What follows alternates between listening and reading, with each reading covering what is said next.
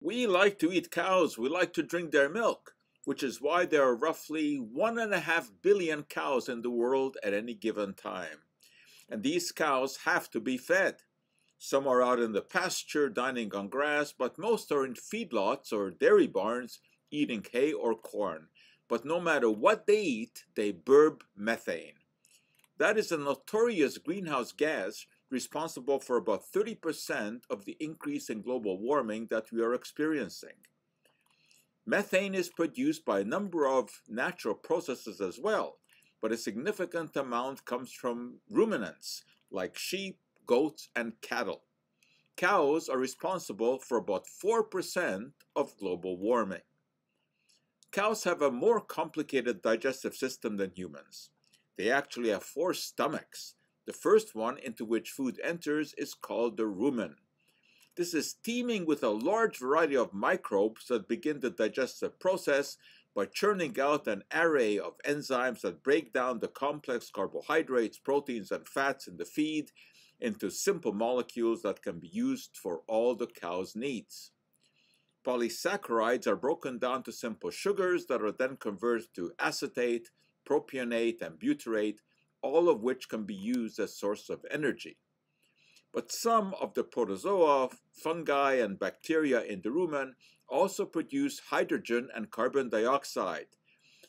And these are converted into methane by single-celled organisms called archaea. There's extensive research aimed at reducing the amount of methane burped out by cattle. Adding seaweed to the feed has met with some success, and research has revealed that bromoform present in seaweed interferes with an enzyme that archaea use to produce methane. Silencing the gene responsible for the production of this enzyme is one approach being looked at, but isolating the responsible archaea is proving to be very difficult.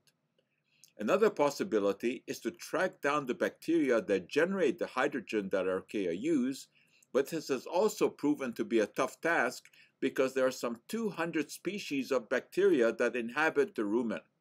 However, thanks to recent developments in biotechnology, specifically a technique known as metagenomics, some of these bacteria have been identified. Metagenomics is the technique by which DNA is extracted from all the microorganisms in a bulk sample and is then broken down into small segments. These segments can then be analyzed by computer and with the help of artificial intelligence provide information about what microbes are present. Some of the bacteria, Duodenibacillus in particular, gobble up hydrogen that would be used by the archaea to generate methane. This opens up possibilities. Using the CRISPR-Cas9 gene editing technique, it may be possible to incorporate more copies of the gene responsible for hydrogen absorption into the DNA of Duodenibacillus. Or it may be possible to insert such a gene into the genome of other bacteria that can then be used as a probiotic added to animal feed. If there is no hydrogen available for the archaea, they cannot produce methane.